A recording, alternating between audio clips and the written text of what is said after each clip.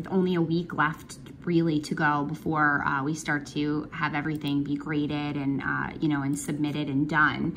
If you go into Google Classroom, which I know that most of you do every single day, any one of my classes has the exact same thing at the top of the classwork tab, which is update, missing work email only from now or May 15th until the end of the marking period. So I want you to click on this and open it up, compare what it says in Genesis, and when you see the title, it has the title of the assignment and then the due date. I have included every single assignment for the entire marking period.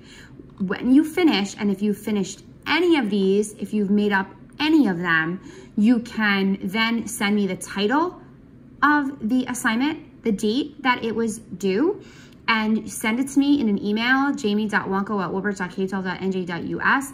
Email that to me, and then I will change the grade.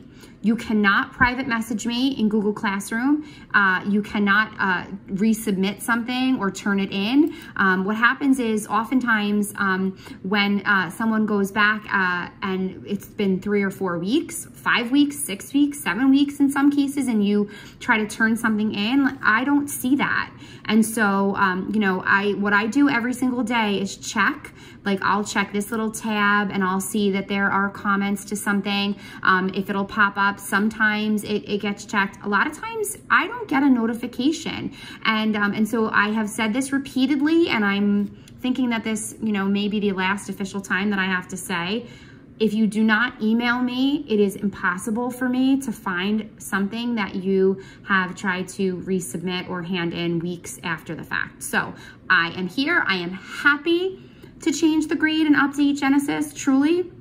If you don't know your Genesis login, call Mr. Short at the school, call Mrs. Crumpold, call Mrs. Mead, get in there and let them update. They would be so happy to get your information for you.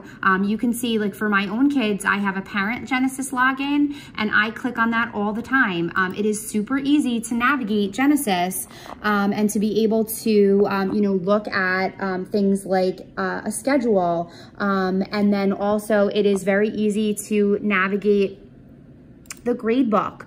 When you click on gradebook, it shows you, if you've never seen it before, you click on a specific thing and you can see what the teacher has not graded yet, or like, whoops, my son got a 50 on something. You can see all the other grades, and even right here, let's say something was missing, it would say missing.